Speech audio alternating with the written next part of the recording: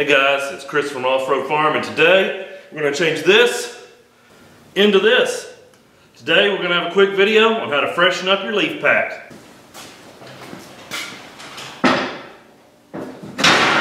Here's a close-up of this bushing. You can see how it's really dried out and rotten, and you know it's got almost no flex to it. Now that we've got the leaf spring out of the truck, we're just going to remove these old, worn-out rubber bushings so we can put some new greasable ones in. So you got two methods. You can use a drill bit to drill out the rubber until it gets loose enough you can eventually knock out that inner sleeve. Then we'll cut out and punch out that inner sleeve. You can also get a torch, heat up that inner sleeve until that rubber gets nice and soft and drive it out that way.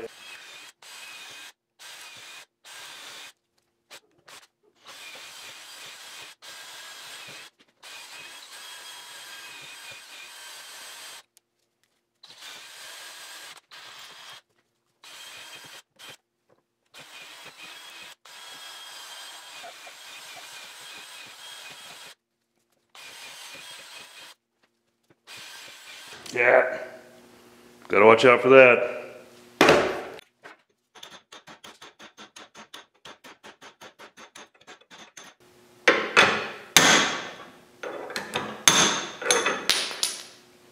So obviously if you've got a big torch, you're gonna be able to heat this up really quickly, but can you do this with a propane torch? I thought we would try and find out.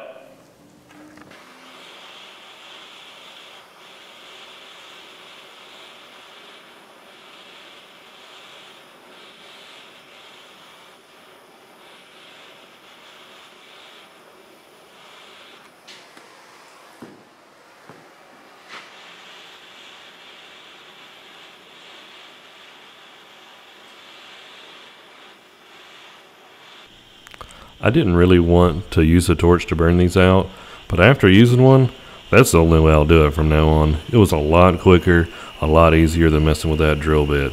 You know your bushing's ready whenever you start hearing it sizzling and crackling like it is right now.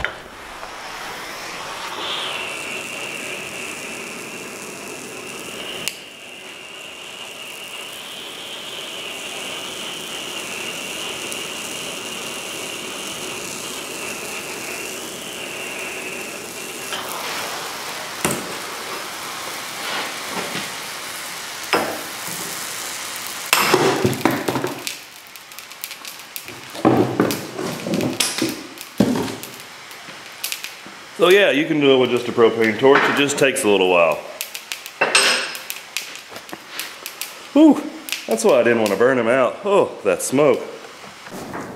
So here's the metal sleeve that we need to cut out. The easiest way to do it is to just use a sawzall right here in this groove and cut that out, and then you can drive it out. Only problem is I can't find my sawzall. I think somebody came and borrowed it. So I'm going to try to use a portaband. We'll see how that goes.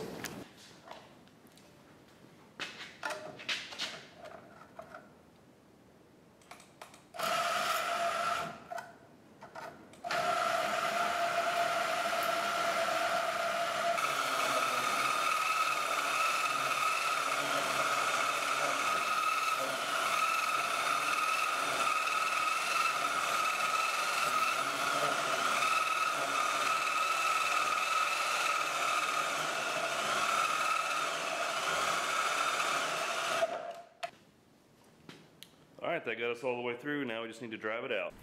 The easiest way that I found to drive out this bushing is after you get it cut, go ahead and take your chisel, knock on both sides of that cut to try to loosen that bushing up. Once you get a little bit of space in there, then you can go to the other side. I take the end or the point of that chisel, bend over a little spot, and then I can use a punch and just drive it right out of there, no problems.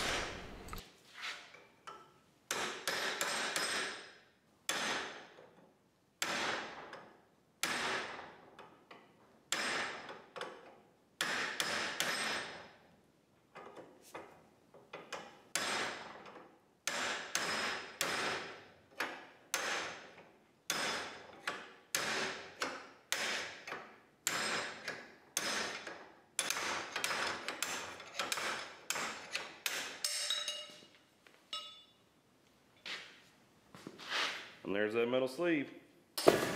Almost ready to take this spring pack apart, but before we do, I wanted to point one quick thing out to you. So we've kind of got a mark here where our center pin is. Well, it's not really the center pin. Keep in mind that there's a good chance that that's not in the center. It'll probably be obvious whenever you go to put this back together. It's going to look wonky if you get one leaf the wrong way and one leaf the other way. But since this one has the big eye up front, we know this is up front and we can measure. And this one's only 13.5 from the center pin to the end of the leaf. And that one's 15 3/4. So there is a difference on these leaves. Just kind of make a note of that, so that way whenever you go to put it together, everything lines up right. All right, before you take this center pin loose, I'm going to put a C-clamp on it just to kind of hold everything together. This is under pressure, and whenever you loosen this up, it will, when that nut comes loose, stuff will fly apart.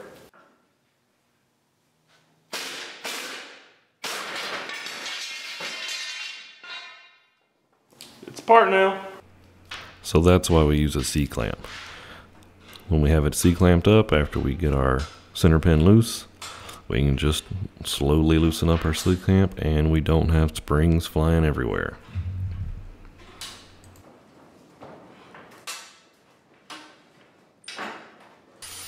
So now we're just going to take a wire brush on an angle grinder and we're just going to try to clean everything up.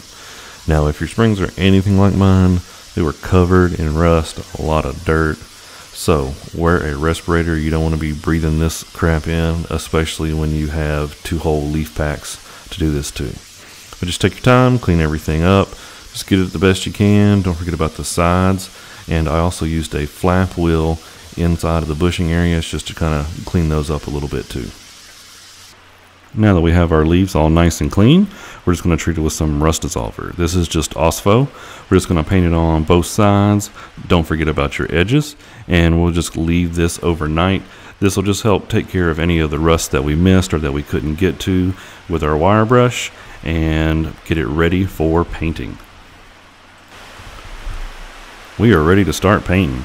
Now, before I did paint these, I did actually take all these leaves and I cleaned them off with some acetone just to get any of that Ospho residue that was maybe still left on there off. And then I just hung them up. Now, you don't have to have anything fancy to hang these up. I mean, you can see I just used 2 step ladders, strapped a board across the top, and then hung everything up with some wire.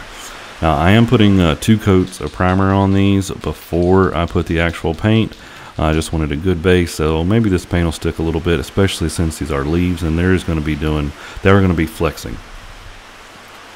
As soon as my primer was done and flashed, I went ahead and I just covered them with some black spray paint. Same thing, I did 2 coats, and now we're ready to start putting everything back together. When we were taking the leaf pack apart, a lot of these wear pads were pretty much destroyed. Even the ones that were still kind of together were still cracked, and they're pretty much used up. So, I ordered some new ones from BD Spring. I think that's how it's pronounced. It's BEATTIE spring.com. Found them online. They had the wear pads for the Chevy Springs. We're just going to go ahead and put these in real quick and get this leaf pack back together.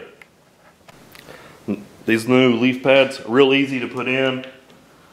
You should just be able to line up the hole and then just push them in, just kind of wiggle them a little bit. And that's it. Whenever you go to reassemble your leaf pack, if you got a long screwdriver, use that through all your center pin holes in your leaf spring. That helps keep everything aligned, so when you get it compressed and clamped down, you can put your center pin in. Our leaf pack's ready to go back on our truck.